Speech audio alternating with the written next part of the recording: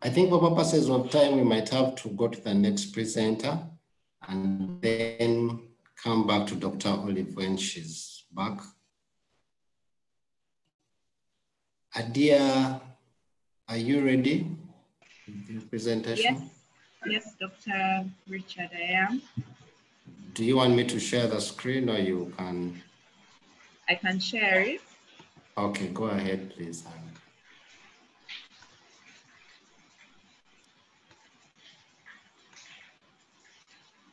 Okay, can you see my screen? Yes, we can. Okay, thank you. Good afternoon, everybody. My name is Adia Kagimu Katumba, and I'm going to give a presentation with Professor Kawooya on behalf of Accurate. And I'm going to be talking about the Accurate experience and impact of training midwives with essential obstetric ultrasound skills for routine use in antenatal care, as well as opportunities for scale up, especially in rural Uganda. The objectives of this talk, we'll just have a brief look at the background, the training, how Accurate has impacted with maternal health, as well as ultrasound community activities, then the conclusion and the opportunities of scale. Accurate in full is Ernest Cook Ultrasound Research and Education Institute that was launched on the 20th of June 2002 by His Excellency the President. It was named after Dr. Ernest Cook, who was the nephew of Sir Albert Cook, who we all know brought the first X-ray machine into Uganda. And in collaboration with Professor Barry B. Goldberg of Thomas Jefferson University, USA, he supported the beginning of Accurate as an affiliate ultrasound training center that teaches an ordinary diploma in ultrasound in affiliation with Thomas Jefferson University. Accurate's vision is to be an example of excellence in health training, research, and service delivery.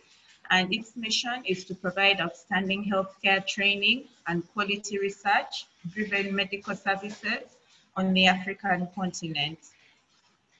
We're going to look at the training at Accurate. Training programs at Accurate, which include obstetrics ultrasound. We train midwives, nurses, radiographers, doctors. So midwives can get a certificate in limited obstetrics ultrasound for 6 weeks. Then we also have an ordinary diploma in diagnostic ultrasound, which is a post-basic diploma that lasts 6 months. Then we have a bachelor's in diagnostic ultrasound, which lasts 3 years, as well as a master's in diagnostic ultrasound, which lasts 2 years. These are some of the images showing Accurate specialists teaching students hands-on ultrasound, especially the obstetrics patients. We have in total over 35 ultrasound machines, and we have about 20 in the skills lab because the student number keeps on growing. From 2002, from the inception of Accurate to 2019, we've had a total of about 1,638 students. And these ones have come from Uganda, Kenya, Tanzania, Rwanda, Zambia, as well as Western Africa like Nigeria, Ghana.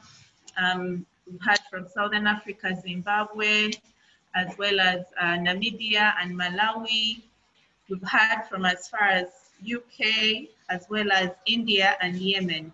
That's just to mention that a few. So you see that the diversity of students is really wide. This is just a summary showing the districts in Uganda where the Accurate trainees and graduates come from. And this is just a summary with the African countries. from where ECURE students come from. Now, how has ECURE impacted maternal health in Uganda? ECURE has worked on numerous projects involving obstetrics ultrasound. The most popular one, I think, which very many have heard of, is the ORET project, which took place from 2007 to 2011. Then we had the Mouth Strides project, which took place in 2011. Then we had the RAD Impact project from 2016 to 2018. And then recently in 2018, we had the Uganda Reproductive, Maternal and Child Health Services Improvement Project. Now, I'm going to talk about the ORET project first, which was a joint project from the Uganda government and the government of the Netherlands. It was in affiliation with Fontys University of the Netherlands. It involved equipment donation to 70 health units, mostly health center fours and a general hospital. There were 200 rural health workers, mostly midwives, from 70 health facilities who were trained to perform obstetrical ultrasound, then redeployed back into their health facilities. The objective of ORET was to use limited obstetrics ultrasound as a means of reducing maternal mortality rates in remote locations. Participants who came trained from all districts of Uganda, and the training consisted of 6 modules spread out over a year. The ORET program raised the level of awareness for ultrasound, and this attracted and motivated the participants to enroll for longer formal courses in ultrasound. So what happened to the ORET graduates? As you can see, the majority of the graduates are still in their workstations. That's about 71.2%. But about 28.8% are no longer in their workstations for a variety of reasons. Most of them were transferred by district officials or the Ministry of Health. Then a few undertook other studies, a few retired. One, again, left for political reasons. Another one requested for transfer, and others had other reasons. Now we're going to look at the Mouth Strides project. The objective of the Mouth Strides project was to improve reproductive health indicators and lower maternal and neonatal morbidity and mortality through the use of solar-powered portable ultrasound technology. The aim of this project was to harness advancements in ultrasound technology and enhance clinical skills of rural midwives, build demand for the reproductive health services at health centers, and strengthen the linkage between community and health facility, as well as expand the access to reproductive health and child survival services. It was implemented in rural PG. ECURE was involved by installing 112 portable solar-powered ultrasound machines in 112 health facilities, and it trained 110 midwives in limited obstetric ultrasound scanning, as well as equipment maintenance. There was an extension of this project that was awarded to ECURE with the help of USAID, and through Strides for Family Health projects. And the districts where this project was implemented were Mitiana, Kaliro, Kamuli, Zimbabwe. All those which are mentioned there were involved in this project. So this is just a photo of how Professor Kawooya, as you can see him here, he went and did some support supervision to see how the midwives in the periphery were performing following the basic obstetrics ultrasound training. Then we look at the RAD Impact project. RAD Impact is a non-profit organization whose main objective is to lower maternal mortality by increasing the access to medical imaging in rural communities. In 2016 to 2018, RAD Impact partnered with ECURE to train midwives in limited obstetrical ultrasound and in the Helping Babies Survive project. ECURE trained a total of 36 midwives, nurses, and clinical officers. Midwives were trained from these 12 rural districts. You can see we have some districts in the north of Uganda, those coming from Wakiso, those coming from Rukunjiri and the southwestern Uganda. Then we also have those ones coming from eastern Uganda as well as central Uganda. Right Impact was very helpful because it also donated ultrasound machines to prenatal clinics in each of these facilities. One midwife from each of these 12 clinics came to a 6-week training at Ekure in January 2016 to learn how to use ultrasound to make basic obstetric diagnosis. With the Uganda Reproductive, Maternal and Child Health Services Improvement Project, the Ministry of Health awarded 122 students scholarships to train government health workers in diagnostic ultrasound. We had the highest number of students who were 65. Then medical radiology had 30 and cold chain technology had 27. The essence was to improve skills in reproductive, maternal, neonatal, child, and adolescent health services, and this was funded by the World Bank. Ekure has also been involved in numerous obstetrics ultrasound community activities, and it has had extensive outreach activities to rural communities, training rural midwives in basic ultrasound. I have to emphasize that it's limited basic obstetrics ultrasound. We tell the midwives to always refer the more difficult cases to a regional referral hospital. So this is an ultrasound outreach to Kabale. You can again see we were very much involved with scanning the patients. We also have held health camps in Kampala with free ultrasound and maternal health services. And we were organizing one for this year, but unfortunately we were interrupted by the COVID pandemic. Ekure also provides a corporate social responsibility by giving free ultrasound scanning services to teenage girls with crisis pregnancy under the Wakisa Ministries. Then we're going to look at a few research projects in which we've been involved in that involve obstetrics ultrasound. There was a paper that was published by Professor Michael, which looked at the impact of introducing routine antenatal ultrasound services and reproductive health indicators in PG district. From this paper, they found that there was an increase in up to 32% in the first ANC attenders at the intervention compared to 7.4 in controls. Then there was an increase in the fourth ANC attendance to 147% compared to 0.6% decline in the control. Then there was an increase in referrals of high-risk pregnancies that was by 40.7% in the intervention sites compared with 25% in the control site.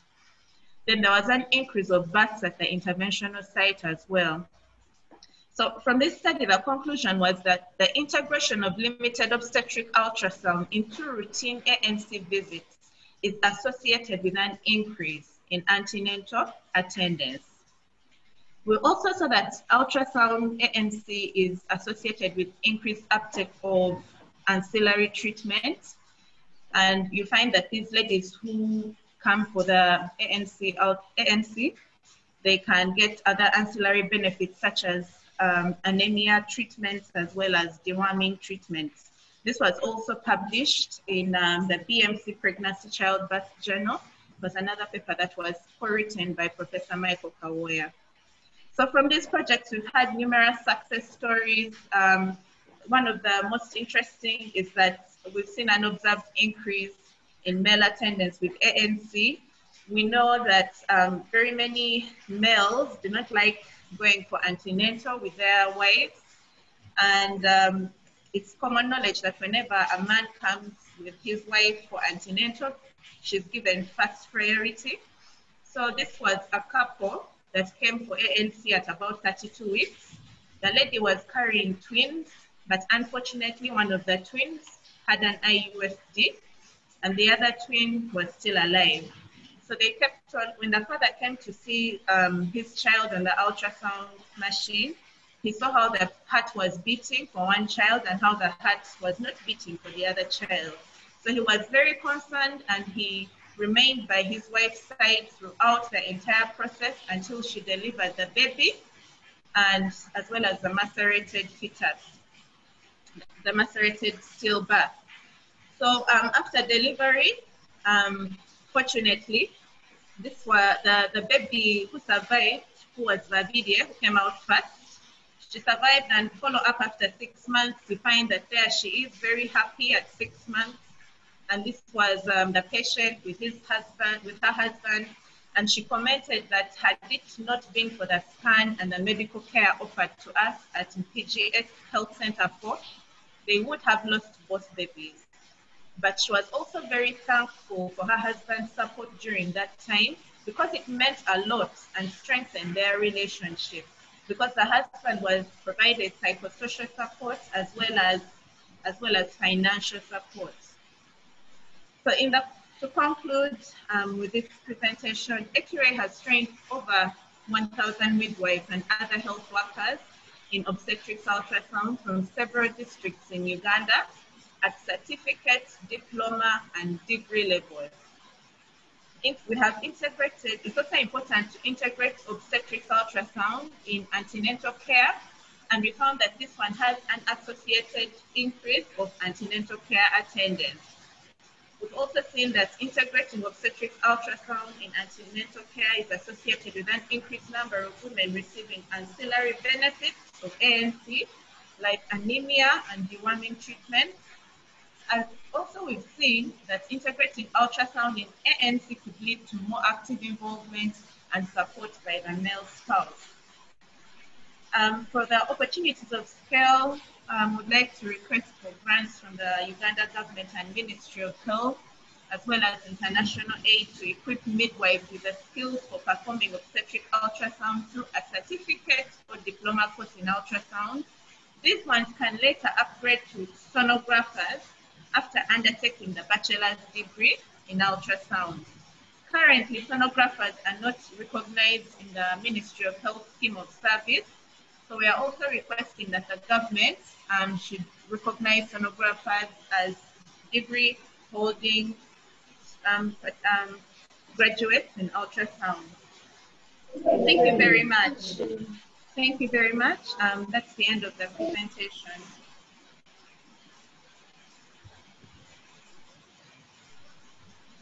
Yes, I hand over back to you, Dr. Richard. Thank you very much, Adia, for the presentation. Dr. Wasswa, could take over. Thank you very much. I'm actually using a phone and the computer. Dr. Sentumbwe, are you on? Dr. Sentumbwe, are you on?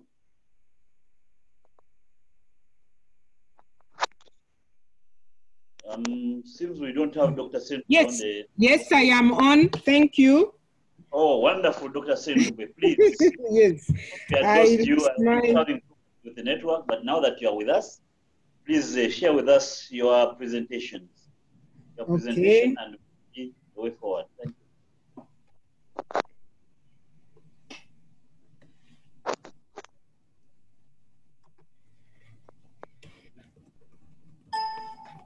Okay, as I said that our presentation was going to cover some introductory remarks, how the ANC guidelines were developed, some recommendations. We'll do some highlights which need to be noted, and probably suggest that our implementation should also have some research and a critical amount of monitoring and evaluating what we are doing. So why are we really looking at this critically today? Essentially, we must know that ANC is an important pillar for safety of mothers. And if we do evidence-based actions related to health promotion, disease prevention, screening and treatment, the women are likely to have reduced complications of pregnancy and childbirth. We will also be able to reduce stillbirths and perinatal deaths, but we must be able to offer this within an integrated care delivery system throughout ANC. The recommendations being made in 2016 are dependent on the high work that has been done with the 4 visits, which we have been knowing as focused ANC. and which is part and parcel of the so many documents which you know, which are related to part of pregnancy, childbirth, postpartum, and newborn care, the WHO guidelines. It's a series of them. But antenatal is a very important guidance also. And through this implementation, there was need to continue to understand how else can we offer a better quality of ANC. So WHO went ahead to do a lot of understanding from what women prioritize, what are women's voices, what do they want, need, value in ANC, what are the women's views and experiences of using ANC services, but what do the health workers also say?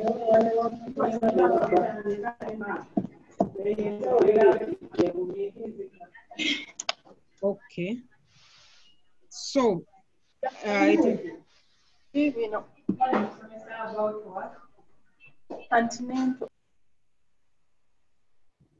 all right. I don't know whether we can mute our colleagues.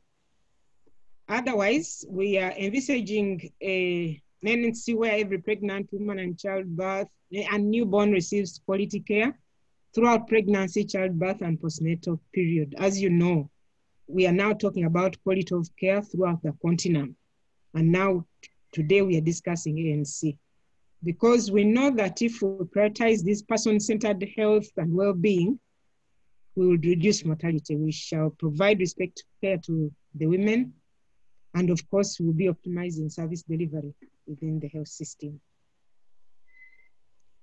So the 2016 guidelines address a core package of ANC guidelines and to all pregnant women and adolescents who should really receive the total content of the model package. Are the questions we ask: who provides care?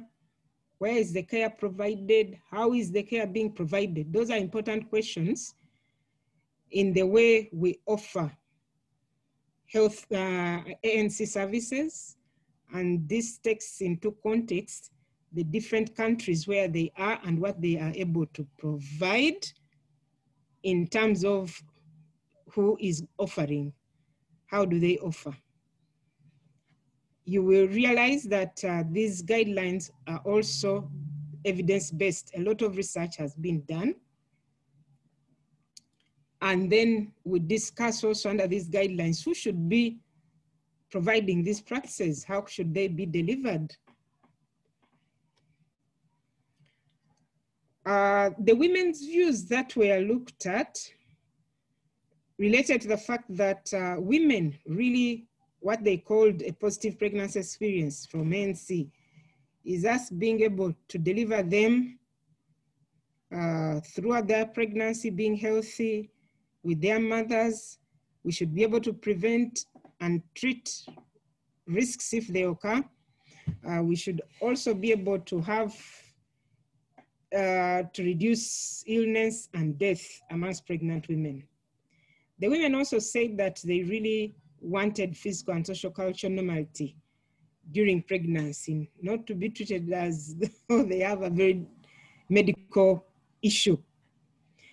They also wanted to make sure that they are transiting from a positive pregnancy to a positive labor and birth. And of course, after that, they thought that they should have positive motherhood if everything goes well. So briefly, this development of guidelines was done through a number of centers, and a lot of research-related recommendations were brought on board and considered within the WHO grading. We will quickly go through the recommendations and will not go through into the steps of grading and how each recommendation is graded. Otherwise, in a summary, the recommendations which are going to be shown briefly, they have either being recommended completely, but for all women. But there are also those where the options are under only context of rigorous research. You don't apply the recommendation to everybody. or it is a recommendation which can only be implemented when it is being properly targeted, monitored, and evaluated. And other recommendations are under only specific contexts because of, you know, where the country is or what it has. And some of them, because they were under research, were found not to be positive or coming with good results. And so those will definitely show we do not recommend this option. So there are 49 recommendations, 14 are nutritional, 8 are maternal and fetal assessment, 5 are about preventive measures, and 6 are about interventions for common physiological symptoms, which are very common, and 6 about the health systems interventions, which we should do to improve the utilization and quality of ANC. And there are 10 routine ANC recommendations from other WHO guidelines apart from the research that was done. So what are these recommendations? And how are they being implemented? When are they being implemented? And why the new word, contact instead of ANC visits? Some of the new things which we shall be discussing is early ultrasound, and thank God that presentation has been done before 24 weeks, is certainly recommendations that we are going to come up with. And these guidelines also really prioritize a health systems approach strengthening. Because if we don't ensure continuity of care or integrated services, if we don't improve communication, which is a standard really, if we don't have empowered health workers, if we are not able to recruit and retain health workers, especially in the rural and remote areas, if we are not able to do capacity building, if we have no supplies, commodities, and data monitoring, we may not be able to really implement the services as the recommendations as expected and get out what we expect. So we shall only look at the red ones which are being recommended, but since the presentation will be given to you, you can go through the rest, which you have heard of. So for instance, in nutrition, it's recommended that counseling about healthy eating and keeping physically active during pregnancy is recommended for pregnant women to stay healthy and prevent excessive weight gain. So that's evidence-based.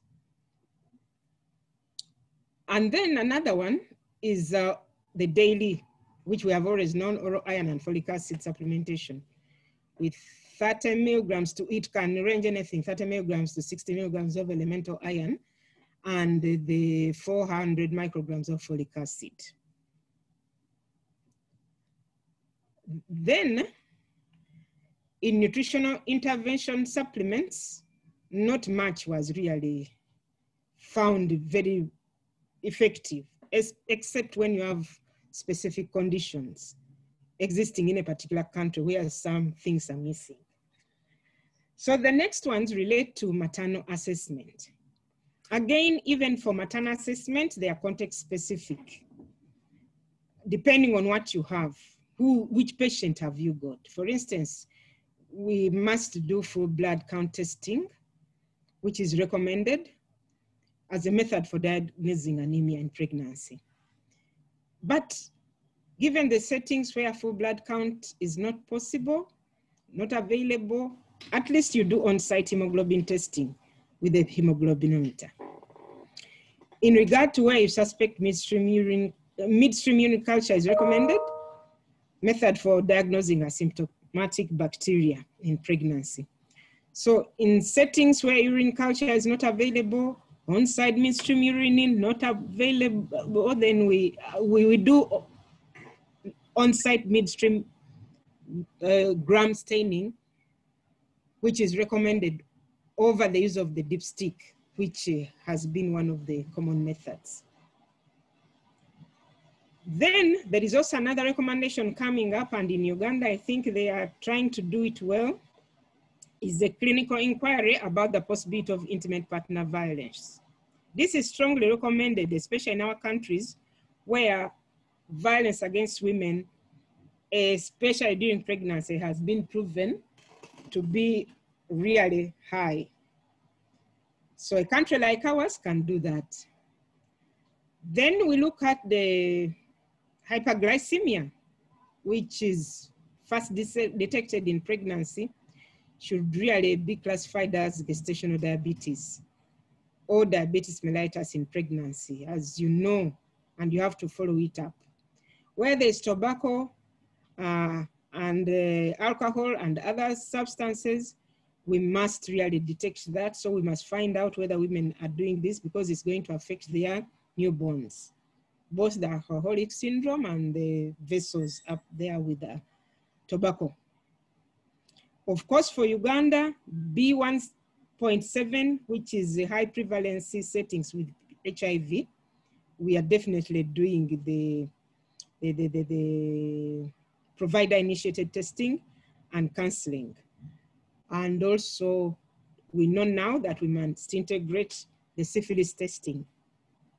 Or other tests which are coming up, as you know, which are affecting us, like hepatitis, which are affecting the child and the child. In Uganda, for instance, TB, well, it is said that where countries have prevalences more than 100 per 100,000 population, we should be screening for TB. And Uganda is apparently at 183 per 100,000. So definitely Uganda should be taking on a routine screening for tuberculosis. We look at the fit assessment, and most of them are context specific, except the one where we were introduced to, that one ultrasound can be done before 20 weeks of gestation. This is what is called the early ultrasound, which is recommended to ensure that we estimate gestational age, improve detection of fetal anomalies, and multiple pregnancies are also diagnosed. It reduces induction of labor for postpartum pregnancy, and it improves, as you heard, a woman's pregnancy. In regard to preventive measures, a 7-day antibiotic regimen is recommended if you have this asymptomatic bacteria. And definitely for our environment, Uganda, this is a common problem. We also have tetanus and diphtheria. So what is happening is that now we have moved on from TT to TD. The others, preventive measures like malaria endemic countries, that is Uganda, we are doing IPTP. I'm not sure whether we have started the oral pre-exposure prophylaxis with Teneva. If we have such patients who are likely to have a high risk in pregnancy. General population, yes.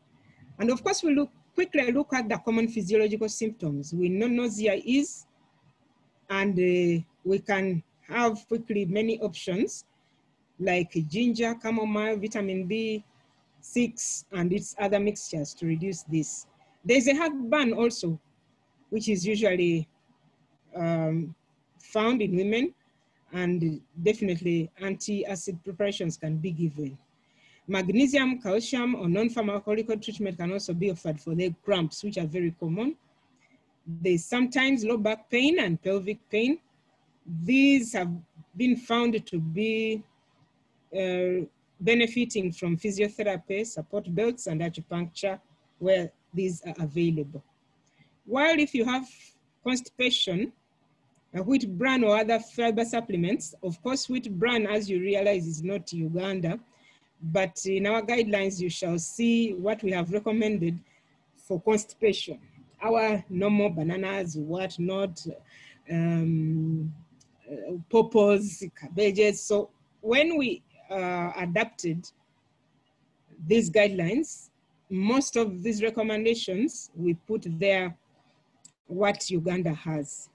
Then there are those issues of varicose veins and edema where we can have compression stockings if we have them, and leg elevation, water immersion, depending on what the pregnant woman has. In order for us to be doing good antenatal care, it is recommended that each pregnant woman carries her own case notes. And for Uganda, definitely we have the antenatal card and the passport, the ANC passport, not the other passport. Well, there are also these community mobilization through facilitated, which are context specific, and Uganda has been doing some of that. And also mobilizing women at community for ANC visits at their homes, but also in the community, that we have also taken on in some districts. And so some of them are really based on what is your context, and you can do. Otherwise, in regard for the health systems, some of the things which we are now considering seriously to ensure that ANC is offered, especially under some of the circumstances we have, is tax shifting.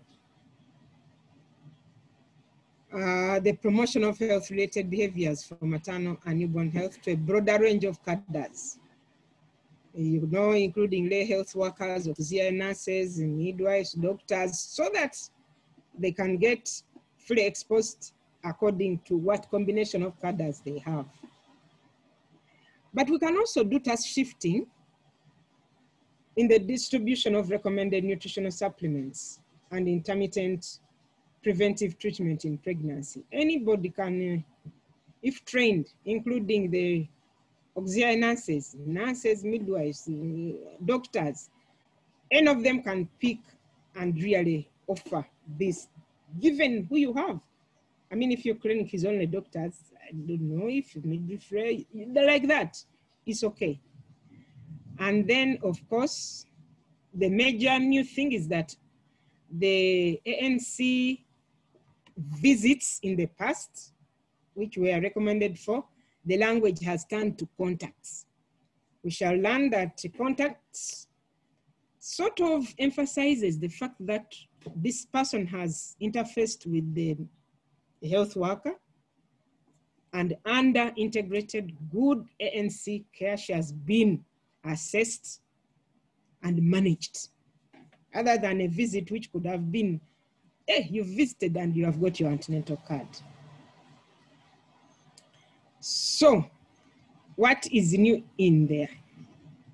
Basically, we really want to emphasize all those others, but mainly indicate that more contacts between pregnant women and respectful, knowledgeable healthcare providers are more likely to lead to a positive pregnancy experience.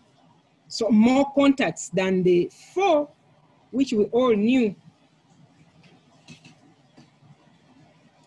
And when are these 8 contacts? You see, contact 1 is up to 12 weeks, before 12 weeks. Contact 2, 20 weeks. Contact 3, 26. And the others fall like that, 4, 5, 6, 7, 8. And to me, the interesting thing was that if you look at this, this is the old ANC before even the 4 ANC visits. And the mothers are advised to return for delivery at 41 weeks, if not, birth has been given. So we've already discussed the visit versus the contact, what it takes into system. So I think we can go from that. And definitely the specific content before the ultrasound before 24 weeks gestation is being used to estimate gestational age, detect fetal abnormalities, and enhance the maternal pregnancy experience. That is its importance. So how do we go about implementation? That is the question most people have. We must revise what we have had. And it was before, to make sure that the human resource considerations are being made. We probably need more people on the job. We need to revise the ANC strategy, which we had before, and that one Uganda has least done. We need to consider what we have to do at the district level, like supporting capacity building for health workers, including community health workers, making sure that the district leadership is providing regular supportive supervision, is overseeing stock of commodities, and is promoting ANC delivery and utilization for decision-making at facility level. We must consider other things also at the district level: monitoring priority national ANC indicators, supporting quality of care, harmonizing and coordinating partners, and promoting opportunities for learning. But we must also look at what should happen at the health facility level. We must apply those updated guidelines, reorganize services, integrate all those recommended interventions, and ensure that there is regular provider support, clinical coaching, mentoring, and so on, as we all know in Uganda. We must update and maintain commodities systems. We must introduce, strengthen, establish quality improvement assurance practices and initiatives. We must regularly collect data and assess client satisfaction. That must be now become part and parcel of us. At the community, we must go out to sensitize them, undertake community sensitization of various activities, and build capacity for community health workers to be able to, advocate for NC. And therefore, we need to strengthen the links between our health facilities and communities. How can we measure what we are doing? Their output, outcome indicators, we want to see that pregnant women who began ANC during the first trimester, how many, what is the percentage? And they showed us that the percentage can actually increase if you do this evidence-based quality ANC. So that one has even been proven. We also want to look at what is the percentage of pregnant women providing iron and folic acid. I guess you know what it is for now. Pregnant women who received at least the TD doses. Initially it was TT for many countries. Pregnant women with at least 4, now they are 8. We have to go up to 8. Pregnant women who received counseling on danger signs. Pregnant women with their blood pressure measured during ANC. Health workers, density and distribution. Health units, at least one service provider trained. Then outputs. Pregnant women counseled for HIV and other results, as we shall see. And of course, we want to see women who receive antihelminths, SP or IPT for our case, and where there are issues of HIV risk, maybe, or PrEP. We must encourage a lot of research, implementation research, and we must really monitor what we are doing. Throughout this implementation, we need to adapt according to what we have. And we can make sure that the basic routine indicators as provided up there are being implemented.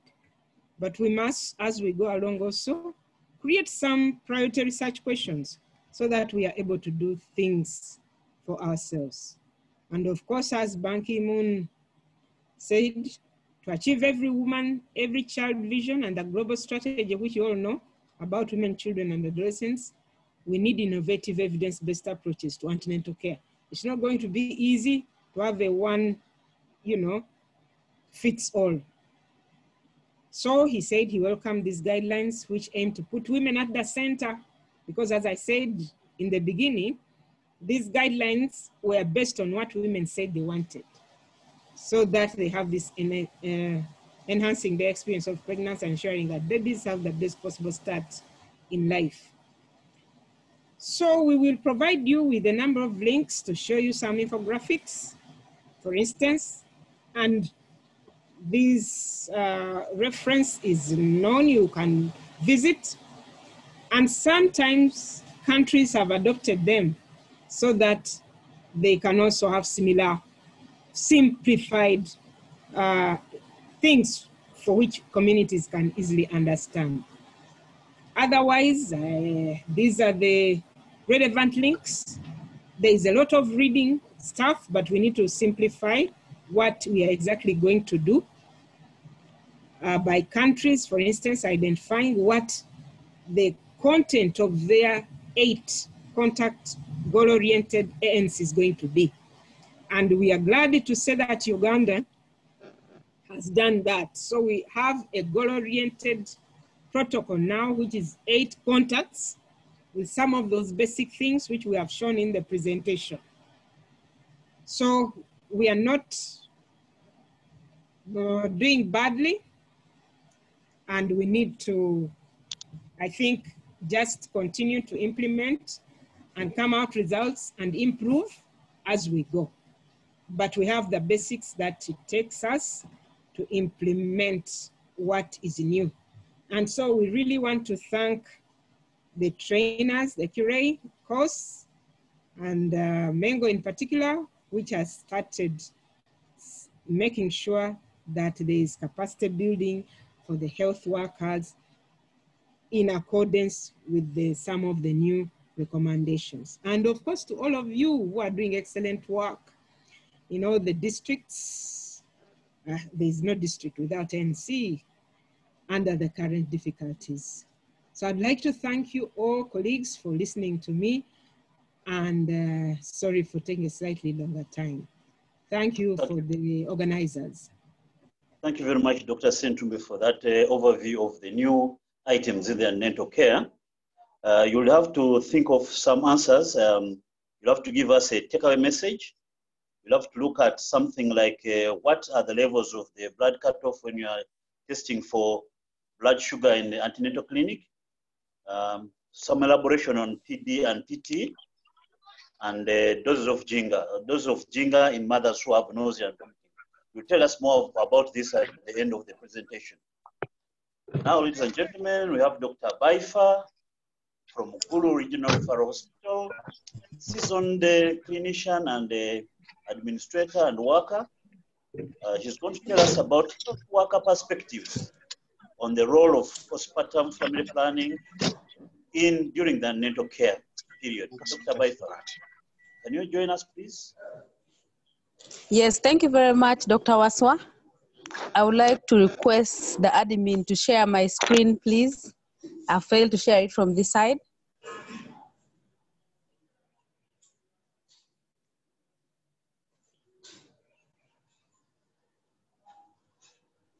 Hello. Okay, thank you very much, Richard. Dr. Baifa once again from Gulu Regional Referral Hospital. I'm going to talk about integration of postpartum family planning in antenatal clinic. I believe when we have family planning integrated during this time of a mother's life, it is much easier to accept the when we want the complete package of goal-oriented antenatal care. Family planning should also be part and parcel of this goal. Gulu Regional Referral serves the entire Choli sub-region. We have a total of 8 districts in the Choli sub-region that we oversee as Gulu Regional Referral Hospital. And our total catchment population is about 1.7 million as per the last financial year, looking at the growth rates over the years. And we also have a good number of refugee population at the border districts of the sub-region, about 40,000 refugees in the region. And we have a total of about 300 health facilities that we oversee in the sub-region, 1 regional referral and 7 general hospitals that we directly supervise together with 8 health center force across the region. And then also we still have a challenge of access to health units by the general population. Only 40% of our Choli population are able to access health facilities due to the poor road networks in some of the areas in the sub-region. And then also most of our health units are along the highways, and the issues of poor accessibility has remained a challenge, especially during the rainy season, like now as we talk. And then also high levels of illiteracy and poverty has remained a challenge that affects family planning utilization, antenatal, and the other services for our mother and children. And then also the porous borders in the region at Lamu, Nwoya, Amuru districts have remained a challenge, where we have migration, like mobile communities. This has affected retention in care, especially when we're talking about antenatal deliveries and then postnatal visits and then follow-up visits for especially family planning. So we think the porous borders have affected us in a way in those border districts of Lamu, Nwoya, and Amuru district. I felt I should talk about what is going on in the Choli sub-region, because I cannot only talk about Gulu regional referral. It will not be representative of what is exactly happening here. But then in the last slides, I will focus on what we are doing at Gulu Regional Referral Hospital. The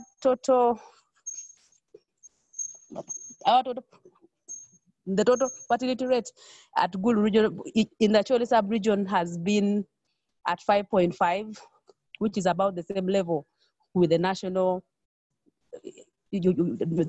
average. So we are almost at the same level. However, we still have a high unmet need for family planning at 39%. And our women of reproductive age who are not using any family planning has remained at about 70%, which still worries us. And we feel we need to have intervention that's going to increase utilization of family planning in the region. And the uptake of modern methods of family planning has only been at about 30.2% in the region. And I think there is more work to be done during the ANC period and even preconception period to improve on utilization of family planning and to be specific modern methods of family planning. As we see the slide, male sterilization is at 0% in the sub-region, and female sterilization is also very low at only 3.6%. And the most common method that is utilized by our women of reproductive age has been the injectables and the implants. Missed opportunities, we have glaring missed opportunities at the immunization clinics, EPI, and natal care during labor and delivery. And we think, and we associate this due to inadequate family planning counseling early enough. And then also issues of men's attitudes towards healthcare. There is still very low male involvement at antenatal, and even general health-seeking behavior of the male has been a problem. So most commonly you find the women coming alone, and yet family planning counseling is supposed to involve both partners for better uptake. Next slide. Next slide, admin, okay. This slide is looking at our uptake of postpartum family planning in the last 6 months from January to June 2020. We see a general increase in uptake of family planning by about 27% between January and May 2020. And the other graph on the left side is looking at the method mix. So we try to disaggregate these users per method. So as we can still see, the injectables and the implants are the most commonly used methods across the sub-region in the last 6 months. And the male sterilization is still a gap that I think we need to do something about to ensure that it is also used, though it remains a general problem countrywide. In the next slide, to achieve this general increase between January to May, so much has been done to see that utilization has increased. In January, regionally, with this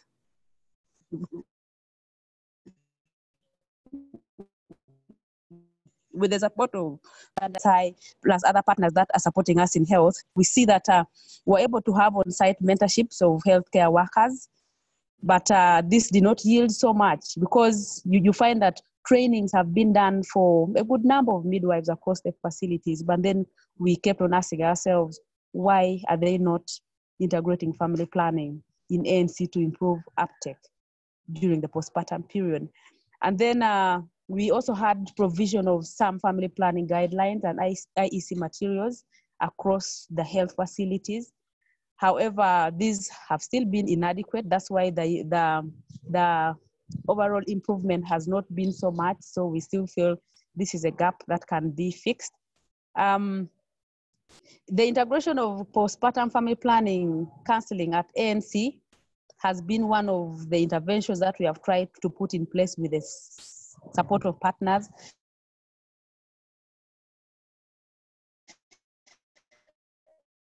But it is still something which I think midwives feel it's priority to talk about. That's what I would think. And you'll find that the health education talks at antenatal clinic is focusing more on danger signs during pregnancy, birth preparedness, and all. So you'll find family planning is bottom on the list of topics we talked about. On April 2020, this year, we were able to introduce the new guidelines with the support of our partners, right, North actually, and then also mentoring the records assistants and the other healthcare workers on use of the 2019 HMIS tools.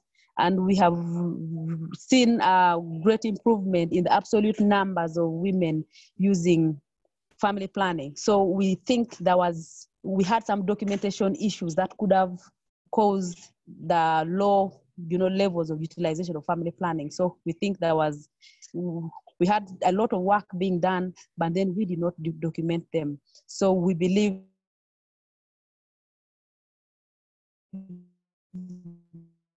that orientation of health workers on the new HMIS tools has been able to help us capture this information rightly in the right sections of the HMIS reports that we submit.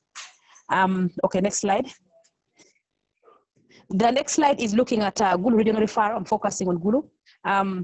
The uptake of general family planning in Gulu regional referral, it is not very different from the regional picture as we see. The most commonly used method still remains the injectable depot and then the implants. So male sterilization, I think we had only one case in the whole financial year. So I think the picture at Gulu regional referral is not far from what is happening in the entire sub-region. And postpartum family planning uptake is showed in the other graph on the left side. This focuses on family planning utilization during the postpartum period up to 6 months postpartum. So the absolute figure is low. And when we look at the next slide, the next slide is looking at the missed opportunities. Next slide, admin. The next slide is looking at the missed opportunities for postpartum family planning in Gulu Regional Referral Hospital. One of the opportunities, as I mentioned earlier, is antenatal clinic. In Gulu Regional Referral, we see an average of 70 to 80 mothers in a day who come for antenatal clinic. So we think it's an avenue to introduce family planning counseling early so that by the postpartum period, the mother has internalized the information from the health worker, they have discussed with the partner, and they have reached a decision on what they would love to have when the time comes in the postpartum period. And so we are seeing a good number of mothers are presenting at ANC. And at delivery also, we see that we have about 350 to 400 deliveries in a month at the hospital. So this is another avenue, very good audience to have family planning counseling. However, we still think when we talk about family planning, when a mother has reported in labor, it may not be understood very well because as we know, labor, the woman is not in her right state of mind to make a decision that I want maybe a postpartum IUD. So that still takes us back to utilizing the avenue at antenatal care. And Postnatal attendance in the hospital is still much lower than the number of deliveries we are having at the hospital. So we see that the time when we are supposed to introduce the family planning method for these mothers, turn up has remained low at postnatal care. However, the few that come, as a hospital, we have tried to see how we can capture the majority of the few that are returning for postnatal care. And the other part of the slide is looking at, uptake generally. So as you see, the mothers who are utilizing family planning methods from postnatal clinic is about 50% of them. And so that tells me that I think there's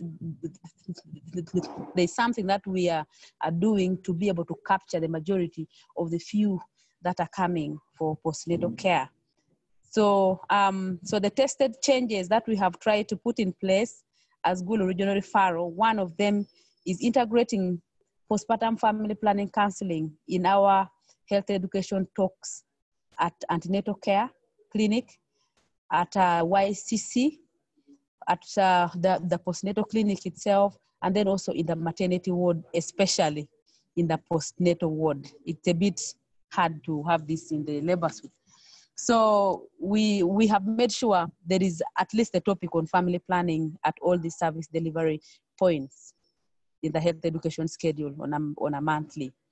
And then the other change that we've been able to put in place is we had midwives trained on family planning in 2018. We had a total of about 10 midwives who were trained, and these 10 were picked from all the family planning service delivery points.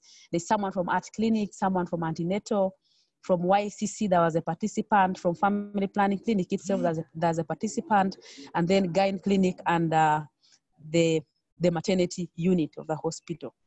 So basic training was given to the healthcare workers, and we expected ongoing CPD on family planning. Then the other best practice that we've had in the hospital. Our labor suite has got a family planning corner where you have methods there, especially the PPIUD. And then also when you go to our gynae ward of the hospital, there is a corner for family planning. And we've also provided a family planning register in the gynae ward. And this was focused on getting the post-abortal mothers to take up post-abortal family planning. And I'm happy to say that this register is being utilized well under the supervision of the family planning clinic in charge.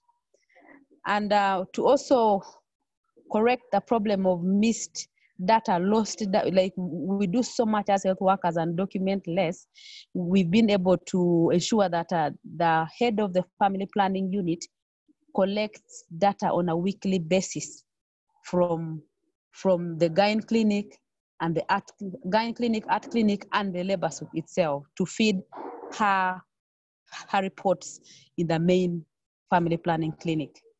And then the other opportunity that we have utilized in the hospital is having the family planning clinic next to the postnatal clinic. So they have a common waiting area. So the mothers who have come for family planning and those who have come to immunize their children have the same waiting area. So the health education talks is integrated to cover both sections of mothers, because they both benefit from family planning as a service. So we think this is a good opportunity for us.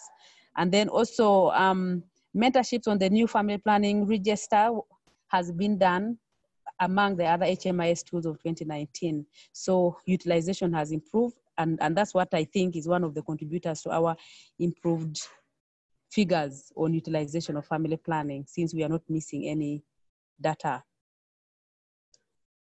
Next, okay. Despite all this we are trying to do in Gulu Regional Referral to improve utilization of postpartum family planning, we still have challenges facing its implementation. One of them is inadequate capacity of health workers to provide family planning services.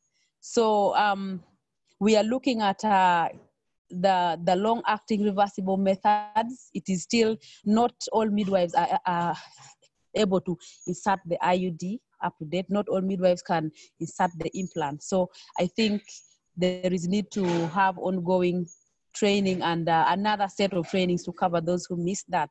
And then we also have intern doctors, new doctors on board, new midwives on board. These have not had this training. So I think these refreshers will be able to cover these other lot of healthcare workers who have joined the system in Gulu. The other missed opportunities that we have are the interns. I think the interns, they know so much about family planning. They know the theoretical aspect of family planning and antenatal care. However, the interns are not able to rotate in this clinic in the maternity. This lot of MOs, you know, such skill and expertise to implement family planning. And then low staffing levels have been a general problem in the hospital. For example, as I talk now, our family planning clinic of Gulu Regional Referral has only 2 midwives who are supposed to serve an average of about 20 to 30 mothers in a day. And then they're supposed to implement the method and then also educate the mothers. I think it is a lot of workload for only 2 midwives in the unit. And we have the PPIUDs in the labor suite, but every duty in the labor suite has only got 2 midwives who have to take care of the entire unit of you know, MFM in the hospital. And yet they have to give treatment, monitor mothers in labor, you know, capture data and all that. So I think the low staffing levels affect family planning counseling even when the mothers have reported with ailments in the antenatal ward of the hospital. Shortage of equipment has remained an issue. This is more on the supplies of speculums, disposable speculums, among others. Cultural beliefs have remained a barrier. Mothers can be given information in antenatal clinic on family planning. However, they have some beliefs they come with, which is a little difficult to undo. So one example is most mothers in actually sub-region believe when you have an implant and it gets lost in the, you know, and it gets lost in the subcutaneous tissue, it will go and pierce her heart. You know, such a misconception is a little difficult to undo, but I think there's a lot of work being done by midwives. And then also we have frequent stock out of family planning commodities, especially the depot and the implants, which are the most utilized in the hospital.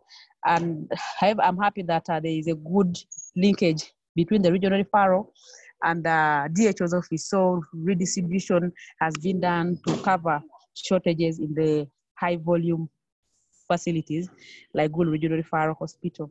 The other challenge that I see is we have a weak linkage between the PNFPs, especially the Catholic-based facilities and government units. A case in point, I think, to be more specific, St. Mary's Hospital Acho handles a very big number of antenatal care mothers and also mothers coming in labor and delivery. However, I think being a Catholic-based hospital, modern method is not practiced there. So I think that is a missed opportunity, which can only be solved if we have a good linkage between Lacho and the government units around it and Gulu Regional Referral Hospital to refer these mothers to access modern methods. And then there is little or inadequate funding allocated to support family planning activities. It looks like an orphan among MCH services provided. Family planning looks like very few partners want to venture into family planning because of the low chances of achieving the results that they may want to achieve. So it remains an underfunded priority in MCH. There is insufficient IEC materials. We have some that Rights Reproductive Health Uganda, PSI has been able to supply us with in the sub-region and the hospital. However, they remain inadequate. And then also the other challenge is that they have not been translated in actually the most commonly understood language in the hospital and in the rest of the sub-region. So looking at these challenges, how can we make it better? How can we make our interventions in the hospital and the sub-region better to improve integration of family planning at antenatal and eventual utilization in the postpartum period? I'm going to focus my improvement strategies more on the three main missed opportunities: antenatal clinic, then at the from the antenatal clinic, EPI, and then also where the mothers come from the community. So we shall focus on community, antenatal, and YCC. So I think we need to strengthen quality. We need to strengthen quality of counseling at antenatal clinics, since we are looking at a good number of pregnant women coming for ANC. How do we strengthen quality of family planning counseling at antenatal? We need to include it and make it a priority also. Dr. Baifa? Yes, please. You need to start summarizing now. You're running short of time. Okay. This is my last slide.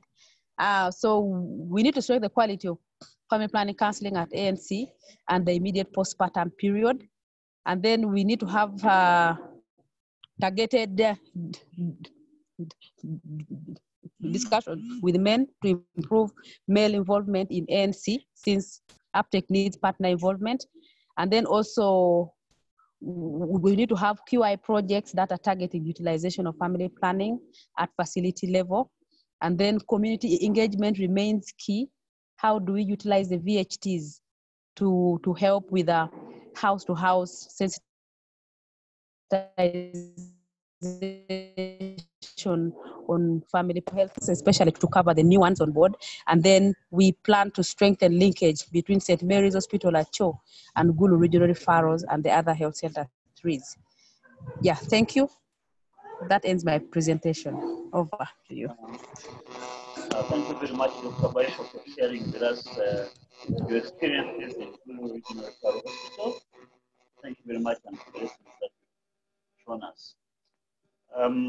Since we've come to the end of the presentations, we now come to the part of discussion. I'd like to start with Dr. Michael Kawooya. We've not heard from you. There is a question from your presentation. What do you mean by limited ultrasound services? And I would like you to give us some takeaway messages from this presentation and from this meeting. Dr. Kawooya.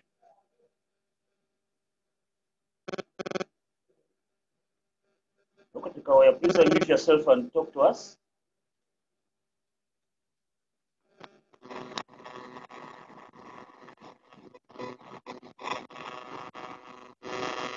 What Dr. Kawooya is finding his microphone. Dr. Sentumbwe, there were some questions that were directed to your presentation. Dr. Kawooya, you're on? Oh, thank you, Dr. Kawooya. Go ahead, Dr. Kawooya. Okay, sorry, I missed a question. Yeah, there was a question that yes, what do you mean by limited ultrasound services? And okay. The other thing that I'd like you to take on is give us some takeaway messages for antenatal care and ultrasound for us from this presentation. Okay, thank you. Thank you so much. By limited obstetric ultrasound, we mean ultrasound which is basic and which is aimed at finding out conditions which put the mother at risk. And these may include, among others, multiple pregnancy.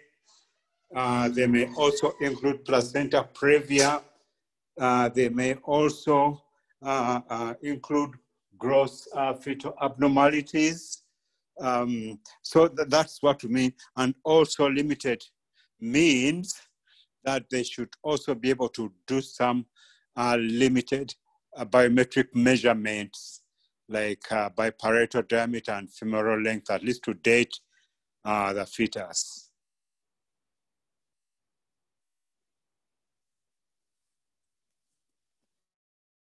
Dr. Kawooya, your takeaway messages? Hello? Your takeaway message. What should we take from this message, from this meeting? Pardon? What is your takeaway message as far as ultrasound is concerned for antenatal care from this meeting? Yes, our aim should be that at least every mother gets an ultrasound during pregnancy, which is integrated with the antenatal care, at least one ultrasound before 20 weeks, because that would help us to do many things. One, to see, is this mother at risk? It would also help us to date the fetus and also to note any other abnormalities which may interfere with the normal delivery. So at least let's see that every mother gets one ultrasound scan during pregnancy before 20 weeks. And I think with that also goes with training, because our aim should be that every midwife, at least registered midwife, has these limited obstetrical ultrasound skills, and that there is an ultrasound at all levels. That would be right from health center 3, 4 upwards, where mothers go for antenatal ultrasound so that they don't have to move distances.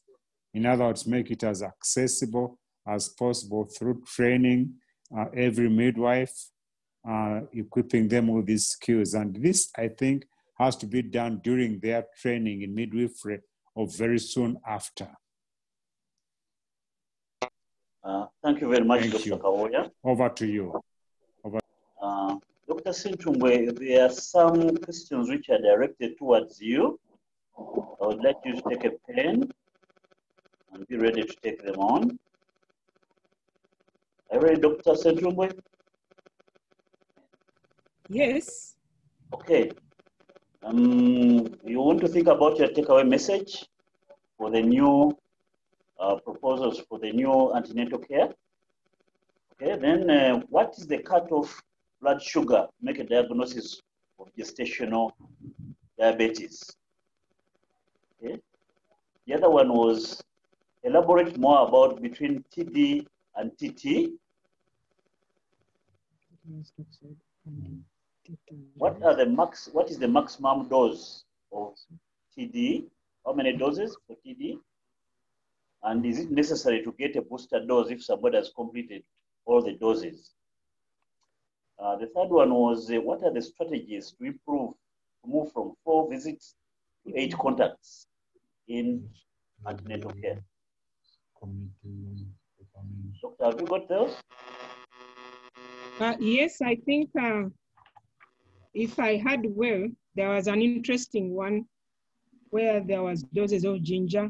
For sure, yes. I don't know, but I think that must have been, it must be that it varies with different people as long as they don't take a heavy amount, which may also lead to other things. So I think it context specific as usual according to who this person is, but advise not to take in copious amounts. Of course, the others were chamomile things, which we don't have. Vitamin B6, which is given, I think, often in Uganda, plus all its other combinations. The other one was about the TD, the tetanus toxoid alone, which we've been giving, but I think the Ministry of Health has now adapted the tetanus toxoid and the reduced diphtheria toxoid vaccine, which I think they are giving us 0.5 mils. Whichever, I'm not sure which one they have, but it's given. You see, there are some variants in who manufactured it. in what the real micrograms content is. But the important thing is that there are 2 doses. Dose 1 is given in early pregnancy, and the second dose is given after 4 weeks of TD1. When we get a detailed presentation about vaccines in pregnancy, they'll even talk more. So I think it's within the next series of webinar when we are going to discuss a lot of detail of these new specific interventions by the related specific units of the Ministry of Health. As for this diabetes in pregnancy, it's common in women above 45 there. And well, we should watch out for their presentations, which may indicate diabetes. And I think the HbA1c, if you automatically take it, and it is greater than 6.5, that measure of your glycosylated hemoglobin, how you have controlled it within 3 months. If you just take it random and it is giving you greater than 6.5, then it is going to be that you must begin to say this is DM in pregnancy. And then there is this fasting blood sugar of greater than 126 milligrams a day. And of course, if you give, you try to give this glucose during pregnancy and you take your measures after 2 hours, then if it exceeds 200 milligrams per deciliter, then there is a problem. So I think those are the issues for diagnosing diabetes in pregnancy. And what's our takeaway? I think we now are required once again as health workers to really be oriented, mentored again for some of these new changing things, which are now real recommendations. We need to ensure that there's capacity building, but also that what it takes in the health system improvement is done. Because if you talk about these glucose things, glycolated things, it's not easy for many of the health units we have. Even a simple HB sometimes becomes difficult. So we have work to do, a lot of work to improve the content of what we provide through improving the health system's needs. Otherwise, it becomes difficult to implement the recommended guidelines under each of those areas. So I think it's more work for us. Thank you, Dr. Sentumbwe. It's now time to ask some questions. I have Dr. Christine Nakumu with a hand up. Dr. Christine, please unmute yourself, ask your question, be brief and specific, and then mute yourself again. Thank you.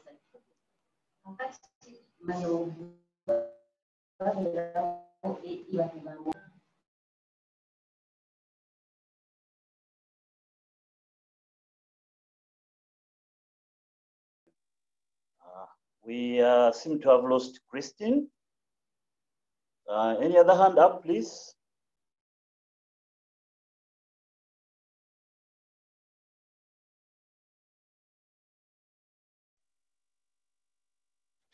Any other questions that we need to answer? Yes, Chair. Yes, Moses? Yes, thank you, Chair. And all for the presenters. I think they have done a good job. I think I have a few issues for Dr. Kawooya. I think over the last quite a number of months now happened. In social media, we've seen a lot of ultrasound results saturating. And the general population has been laughing at those results. If you take it from a social media perspective, that is something to laugh about. But I think for us, the health workers, it is something that is tilting the image of the profession, and it points to the quality assurance gaps that might exist within the healthcare system. I know the task shifting of the ultrasound function to the local staff. I would love maybe to hear more, what are some of the quality assurance measures or mechanisms in place, either by the training institutions to ensure that the people they have trained that have gone through the system are getting supported while they're in the field, but there is also a system for support supervision and ongoing mentoring of those teams to ensure that they are sticking to what they learned.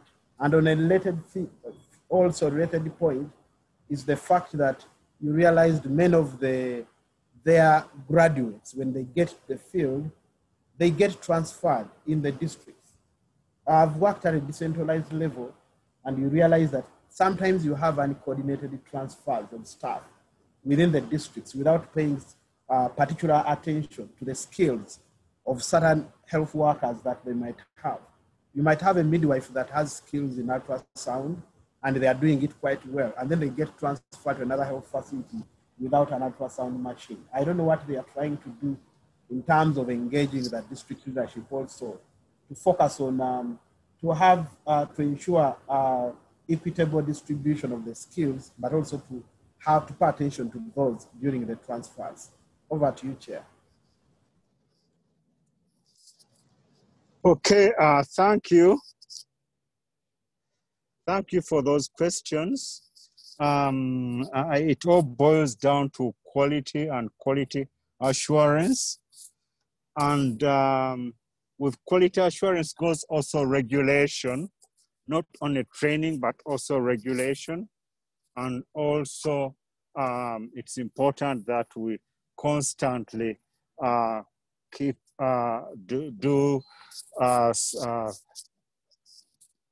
we constantly update the skills of these people. You may notice, and I don't know if the majority of the people who do scans in this country are actually not trained and not certified. But up to now, there has not been a mechanism for regulating and for enforcing some of these recommendations. And I think we have to tighten that regulation aspect, whereby facilities are inspected and people are required to show their certification, and not only that, also to show CME, evidence of CME, that they have been doing continuing medical education. Because we know that with time, our knowledge and even skills deteriorate. We also have to make sure that these people get routine CME, not only theory, but also brought back. But this is also because it should be the people who are in charge of, who are employing these people, that they should also prompt us that, yes, I think there are some skills gaps here which need to be addressed. So it's a two-way system. For us, we are the trainers, but also the regulators and the ones who are also employing these people who need to work together to ensure that the skills are maintained, and also that only those people who are licensed, who are certified, actually do practice, and they practice within scope of their competences. Because quite often people practice outside their competences. And so that supervision at that local level ensures that people are working within their competences, and they're not required, or they are not actually forced to practice above their competences. Now, with regard to equipment and making sure that facilities have equipment and that everybody has access to an ultrasound unit, this is also something we'd have to do a coordination with the Ministry of Health to ensure that at least ultrasound facilities are accessible by those who need them. This also goes along with repairing and maintaining the equipment which are already there. So there are many knots to be tied. It's not just one, but I think we need perhaps maybe a national task force to see how we can really get all these things tied together. So it's not a problem of training, it goes beyond the training. Thank you. Over to you, Mr. Chair. Thank you very much, Dr. Kawooya. Agnes Chirikumu, you had a question, your hand up. Could you please unmute yourself? Give your question specifically and not a lecture, and then let's have it answered. No, it wasn't a question. I think the mic just raised the hand. Sorry. Okay, thank you. Appeal, Jennifer, your question, please.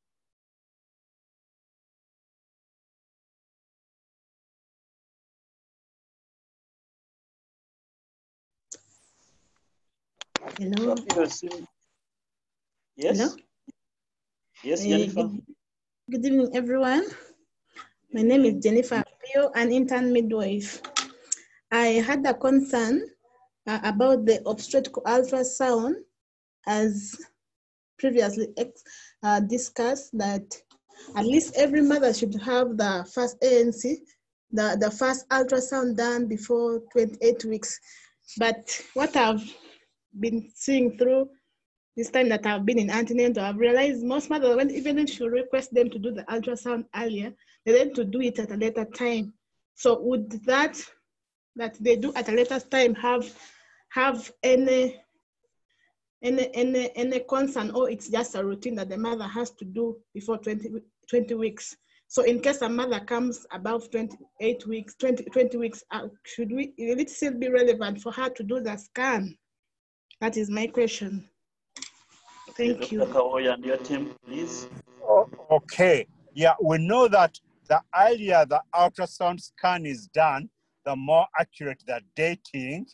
Not only that, also the more accurate you'll be able to see, for instance, multiple pregnancy and also the chronicity of the pregnancy. And so many of these things which show up are easier seen when the abdomen, when the uterus is not so distended, and of course, if that mother is dated early, that is the date which is going to be accurate throughout the whole scan. And so it's important for dating purposes, for detection of multiple pregnancy, and also for other gross abnormalities, that this is done early enough. And besides, if there is a need for termination, the older the pregnancy is, the more the complications for a termination of pregnancy, resulting from termination of pregnancy. So those, among other reasons, is why we should scan as early as possible. Thank you. Over to you. Thank you very much, Dr. Kawooya. We have Susan Ludigo with the raised hand. Please, Susan, unmute yourself. Give your question and mute yourself again.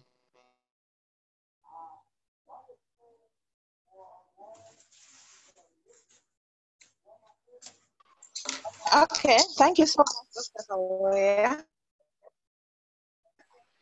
I wanted also to learn something on why we do the scan as early as before 28 weeks of gestation. We want also to confirm pregnancy, because most times you see that there are some abnormalities that can come up, show signs of pregnancy, but yet there is no proof for pregnancy. So one of those things that confirm pregnancy, and also viability, to look at this pregnancy, how it's settling itself there, and get, actually settling itself there. So I wanted also to add on those two, so that the midwife can know the essence of why we do it as early as that. Back to you, the chairperson. Thank you so much. Thank you for that compliment. Bernard Mwesige, you have your hand up. Please be specific and then mute yourself afterwards. Yes, my question is on the 8 visits for antenatal. Currently, from the time it was initiated, we are seeing that most of the most of the facilities, few of them have actually had mothers reaching up to the 8th visit. I don't know if there is any person who has any success stories on how they have been able to implement this, given the workload that most of the midwives are always talking about. The same, I think, concerns with the postpartum family planning. What are the success stories on having this implemented to the 8th visit?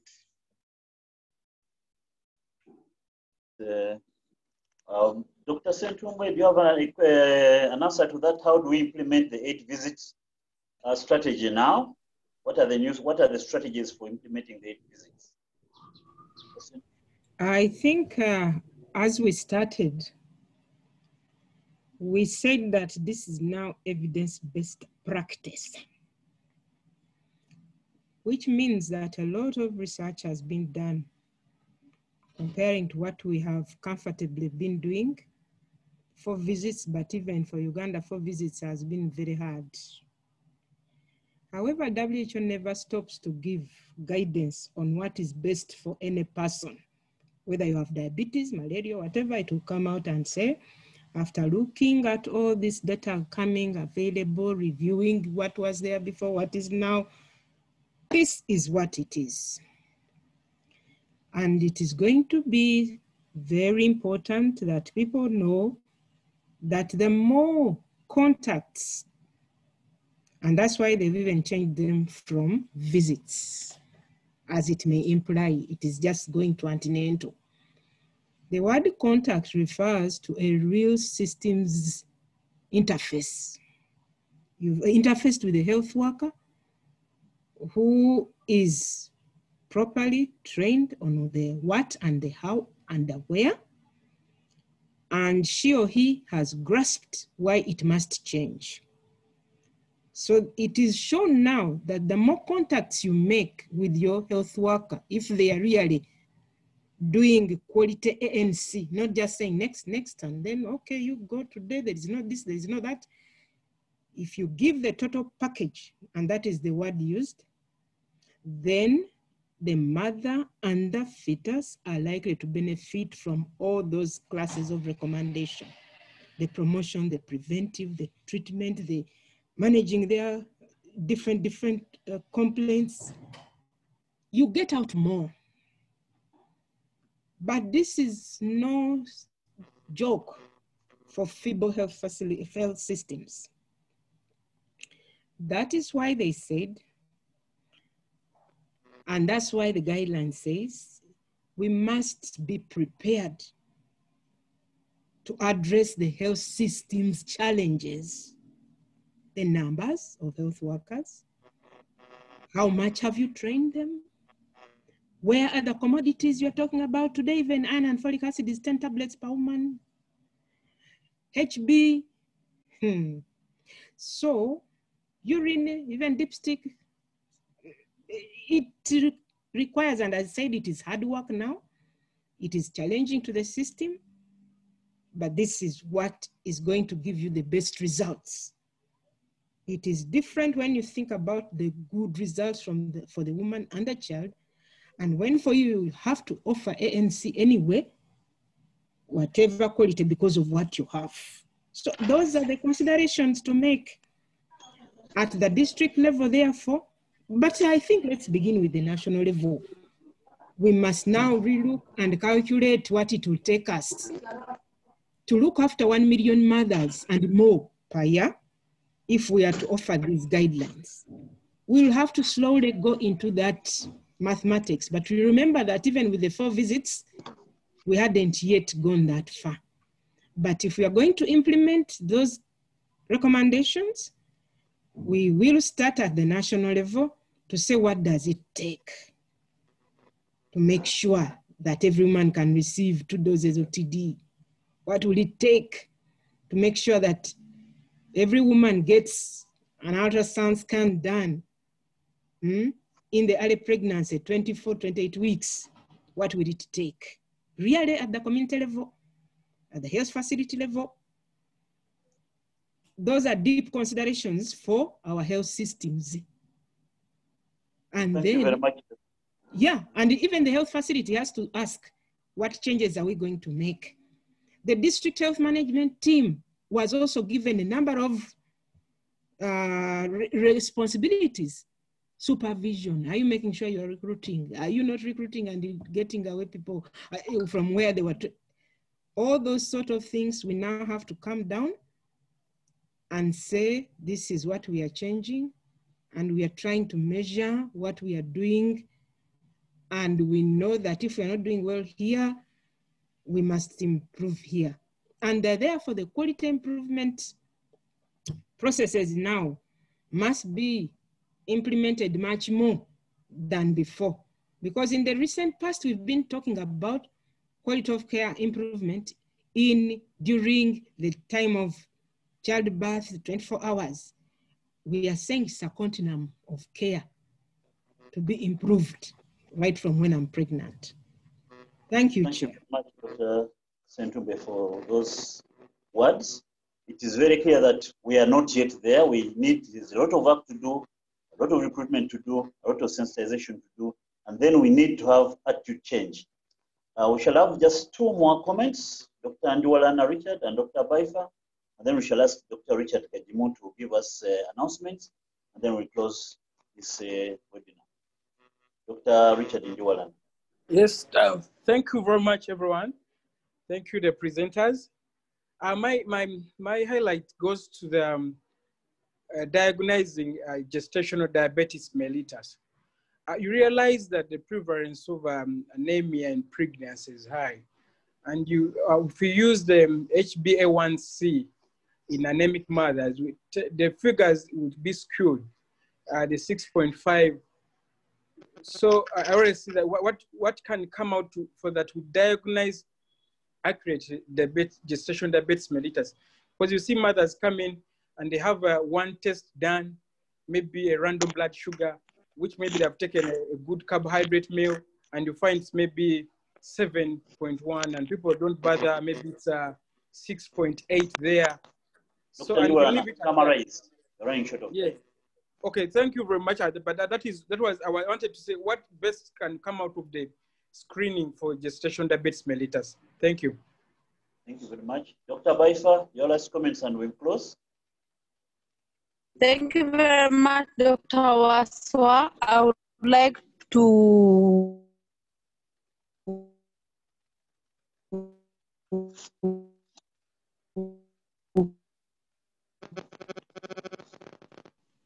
respond on the issue of how do we achieve. Problem has been mothers starting antenatal care late. So how in Karamoja did a health education at the general OPD, you realize that very many young women of childbearing age come to the general OPD with other complaints. It may not be pregnancy. So they decided to introduce menstrual history taking in general OPD and also health education in OPD. They were able to fish a very good number of women with early pregnancy and link them to antenatal. So I think that could work to achieve the 4 or the 8 visits. Thank you, Chair. Thank you very much. There are some things that have come out. 2 scans per visit with basic skills, 8 contacts, TD, and we must include family planning information during the antenatal visits, and we must use quality improvement to get these things done. Richard Kagimu, please give us announcements and we close this webinar. Just Dr. Wasswa to say that our colleague very rightfully said context specific, but also important to realize that these 3 possible things which you can do are also context specific. The HbA1c, absolutely you can do that. You can do a fasting plasma glucose. You can do the 2-hour plasma glucose after you have challenged with the glyco. However, having said that, we need now to say, okay, let us, Uganda, since we have a prevalence of anemia in so many, do some implementation research in relation to the 3 recommended diagnostic criteria. And we see what comes out with our anemic women. Anyway, how many are they? And where are they? So a lot of, implementation research to find out what is where and what can Uganda say. We shall forward that idea to the Safe Motherhood Committee and we'll see how we can implement that. Dr. Kagimu, please, announcements, and we close this webinar. I think we're getting late. Right. Yes, thank you very much, Dr. Wasswa, for moderating this webinar. Thank you so much, our presenters who have labored to expound on the topics. I want to just make 3 announcements that these webinars on safe motherhood, especially focusing on antenatal care in this period, shall continue up to throughout September on every Monday. So next Monday on, it will be, I think, 5th September, we'll be having our next webinar around antenatal care, and we shall be focusing on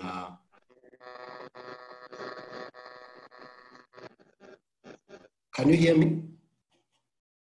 Yeah, we can hear you. Yes, on Monday 7th of September, we'll be focusing on priority interventions to increase coverage of antenatal care services. We are going to have topics around Group ANC, and we shall have an international experience as well as a national experience of implementing Group ANC. We'll have a session on community interventions and task shifting, things that Dr. Oliver has highlighted. And we'll have both an experience from Malawi and an experience from the Eastern region here in Uganda. We'll also have a topic, a session on male involvement, shared by one of the very vocal and experienced person around championing male involvement, which has also come out in this webinar. So subsequently, we'll have other webinars and we'll be communicating through the emails. Please watch out. If you registered and selected all the webinars, then you do not have to register again for the next webinars. You just have to come back to the link and join on Monday. But if you selected only today's webinar, please, you need to go back and register for the second webinar, which will be on Monday, 7th September. Again, thank you very much on behalf of the National Safe Motherhood Committee. Thank you very much and have a good day. Good evening. Thank you very much, Dr. Kagimu. Only remember to send all these persons who have attended the registrar, Uganda Medical and Dental Practitioners Council, and all the other councils for CPD points. Thank you very much.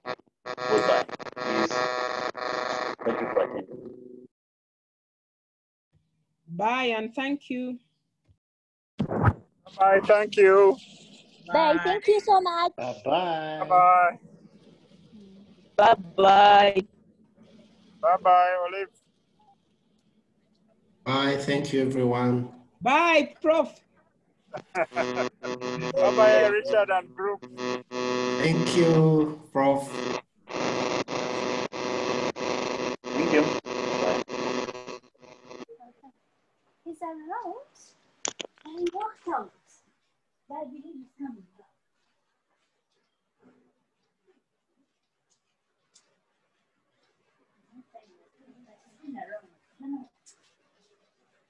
Well, at least it didn't indicate he was going out of it.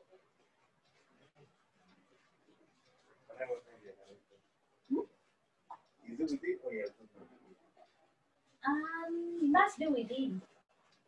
You can do it. Doesn't need to be a by phone. He must be around. He didn't look like he was around.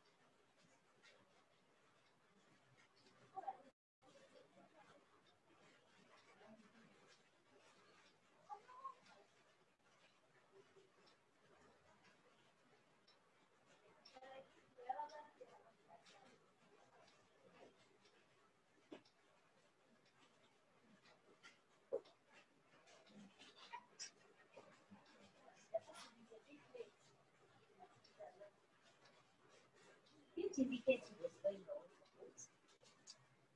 somewhere.